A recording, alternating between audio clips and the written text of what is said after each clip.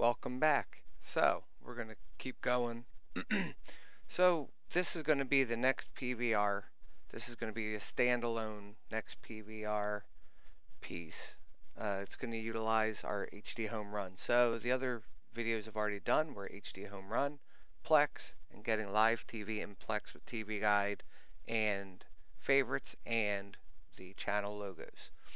So once you're all ready, you go download, Google, download NextPVR, and you find the latest. At this time, 366 is the latest.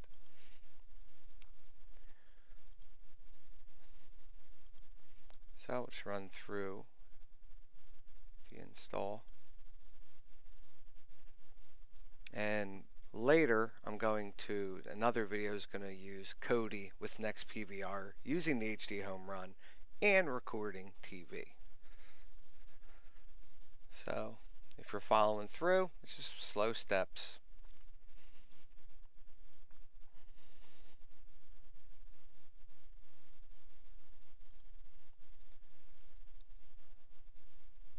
All right.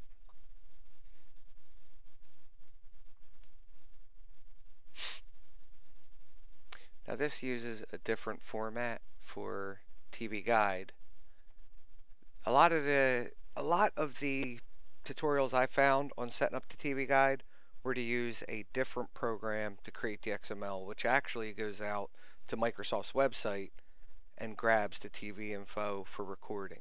That is what Microsoft's using for Windows Media Center, and when Windows Media Center is done, the TV Guide feature will stop and different things will stop. So I decided not to go that route, as the Zap2 XML does not rely on Microsoft. I like that a lot better. So with it installed, let's launch NextPVR.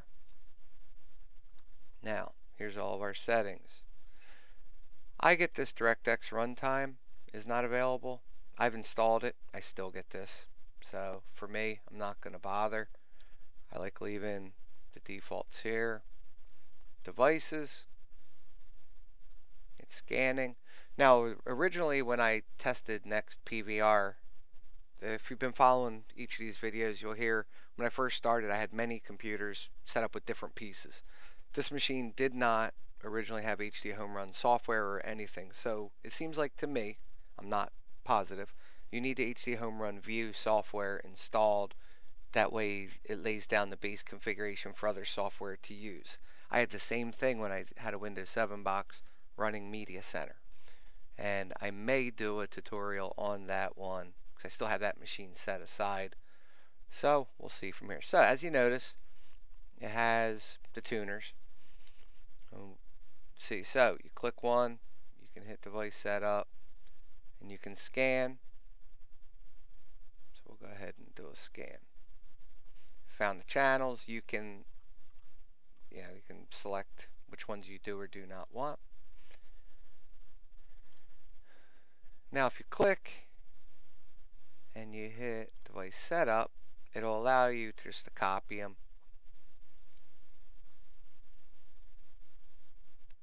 So we'll do that. Actually seems like it's taking longer than doing a scan on its own. So for this one we're going to say no. Let's do a scan. Actually, look at that. That was a lot quicker. So there we go. Alright. We're going to say, well, we're going to go back into settings and look at what else is in here. So channels, we have all our channels. Recording, where you want it to record, and I'll tell you right now, if you keep the default, you're going to need to create the temp folder. Now, I had this run in here and I have a temp folder. And you see I've been doing recordings during different tests. I see history channel. Alright, so I'm going to delete those. Just have a nice clean slate to work with. Alright, media folders. Just leaving them all alone for now. Decoders, this is what gets tricky. So this uses different codecs than what the HDHomerun uses now. The HDHomerun may use the codecs that I'll probably install to get this to work, which will, I'm not worried about. I'll have both of them. Alright, let's look through. Alright, so we're good for now. Let's hit OK. So here we go. Here's TV guide info. Well, let's see if we have live TV first.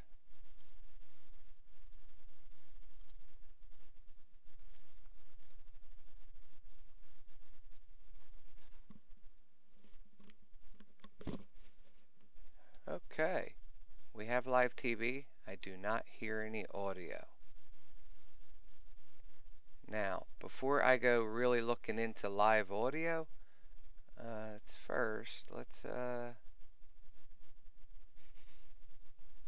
see. I'm just going to change channels here. I'm just using the arrow keys. Go to 803, high def, CBS, hit enter, and there we go. Now, it may not look really great high def. I am streaming through TeamViewer. So now what I am curious is I'm going to pause this. I'm going to walk away, go out in my garage, and see if I have audio. If not, I know I need to adjust the codecs. Be right back. Okay, so I went out there. I had no audio.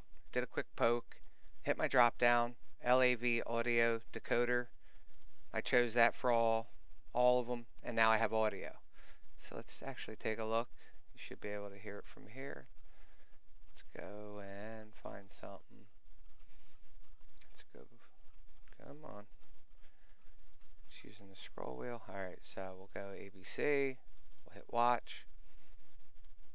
Purchased a ranch not too far from here in Malibu, and he loved to go there and ride his horse. So there we go. We have live TV, NextPVR standalone app, TV guide. So if you noticed back in settings, under channels, there is a update EPG. Now, if I remember correctly, you can choose, and it asks you where. So we'll choose, and we will go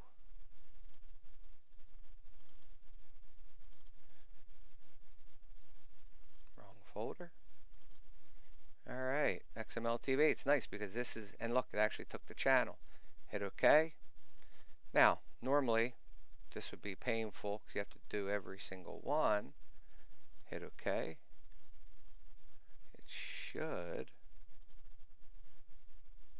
Last time I did this, it took over on its own. Let's see. Because this would take a while. How do I get it? Alright, I don't know if you can. Alright, we can choose multiples. Let's see if it'll let me.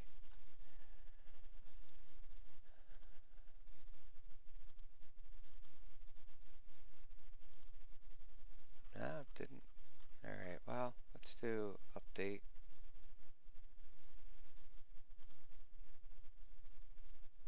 Alright. Wait. Let's do a bulk map. No, that's auto merge. Well, okay, you know what? I think it was in here.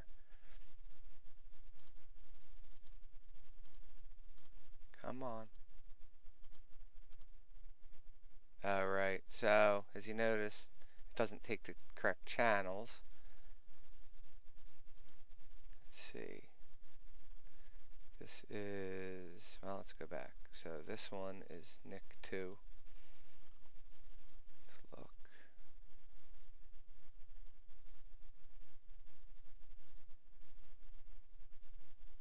I'm not sure which that comes out to, NIC 2. Alright, let me try this. I know I was in one of these options when it took over and said, would you like us to fill? And I said, yeah, there we go. Would you like the application to have a go at auto mapping? Yes. And it bounced back. It took over. Encore still blank. It's fine with me for now. Alright. These ones are blank. I'll have to worry about them later. Okay. let's say OK. Let's hit OK. And can we go to TV Guide now?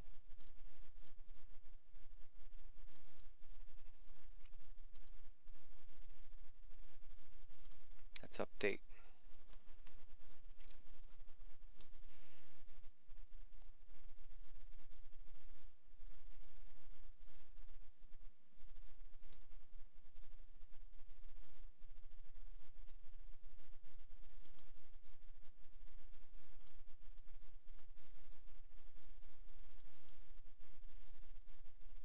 Come on.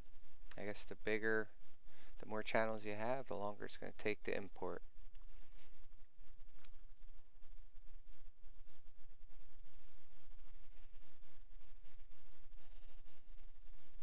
So I'll pause this till it continues. Alright, it only took about 25 seconds afterwards. Let's take a look. Hey, and look at that, it all snapped where we need it to be. So, looks good. We have stuff. The faculty. Yeah, nice.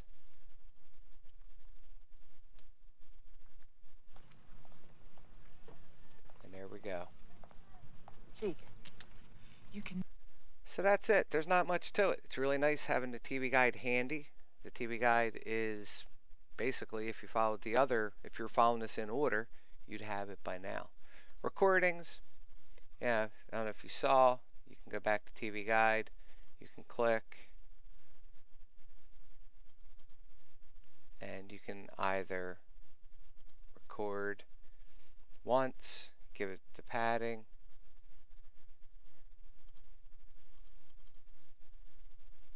alright, let's see what we got here.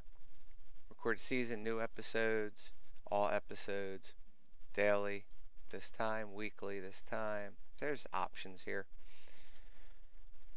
So let me see where I am.